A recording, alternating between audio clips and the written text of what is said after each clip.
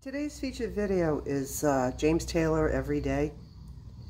Yesterday was my 36th wedding anniversary.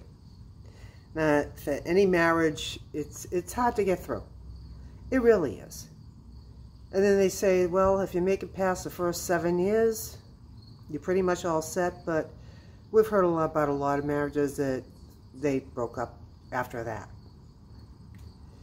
When you add in PTSD, then you know it is extremely hard to get through it. But I want you to know you can get through it, and you can survive, and you can be happy that you did.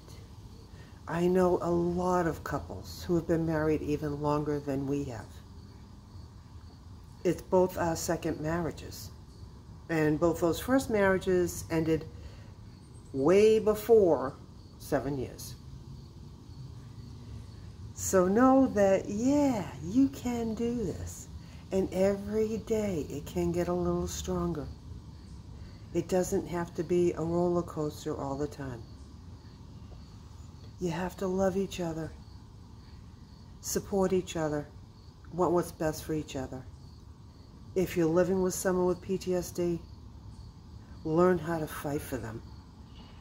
There's a link up on my site to the book that I wrote years ago.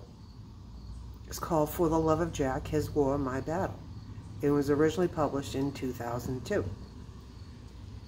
Because, while you may think that nobody was talking about PTSD before recently, I learned from the experts almost 40 years ago what it was like. So take heart in that. Just because you didn't know something was happening, just because you didn't know something was real, doesn't mean it wasn't so. And just because you might have ended your marriage sooner than you could have,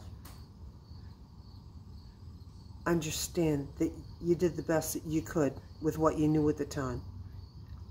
But now it's time to learn that it's your life. It's time to get in and drive. And the better prepared you are for that destination, the easier ride you're going to have from this point on. So if your marriage hasn't lasted, find some comfort in this, because you probably didn't know what you needed to.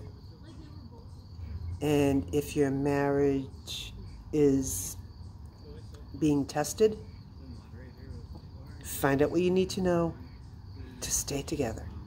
Because as long as you love each other, there's a way to do it. So, it's your life. Get in and drive. See you next time.